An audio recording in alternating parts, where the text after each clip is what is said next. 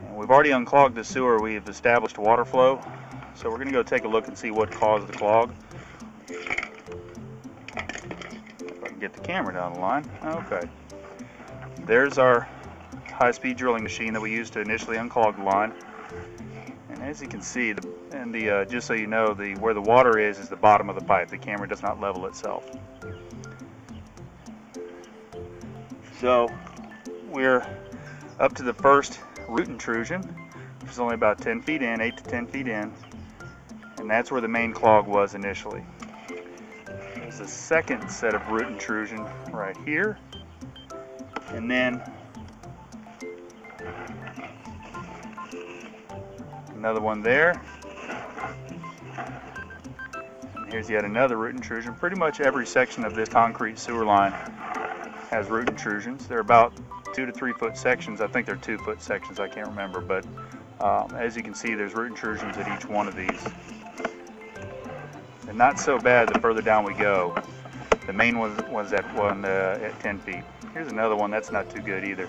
So what we're going to do is use our high-speed drilling machine and remove as many roots as possible. This looks like it can. Alright, we're at that first section where the main issue was, about, like I said, 8-9 feet down. We're going to go ahead and clean that real quick and see what we can do. I'm going to turn the microphone off.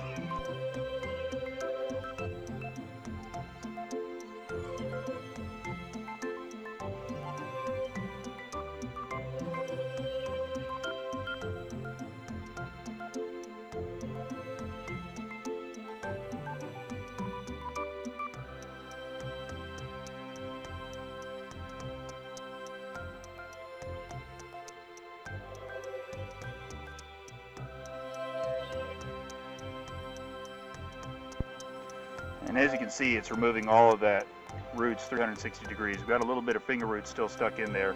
Once I was able to get the machine pinpointed directly on the roots, I was able to effectively remove them pretty well. I'm going to do that one more time.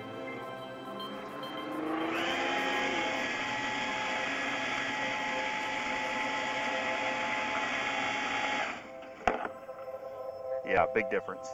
Now the pipe is fully open, whereas before, when just a simple traditional sewer cable was run, it just punched a hole through there. So I'm going to go ahead and stop the video. We'll clean the rest of the line, and then we'll do another video after everything's done.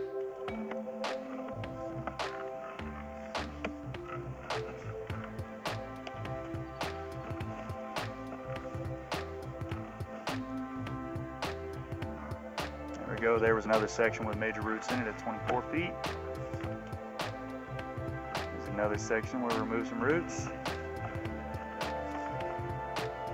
There's another section, got most of them out of there. You just got a little finger ones on the top, which those won't affect anything on flow. Another section where we removed roots. And this one is also kind of rough. This whole sewer line is in fair to poor condition due to age and the fact that it's old concrete, and concrete does tend to become very soft and brittle over time. Concrete sewer lines do. And this is another root intrusion that we removed all the roots from. There's another one right there. And then we're back into the PVC up to the house.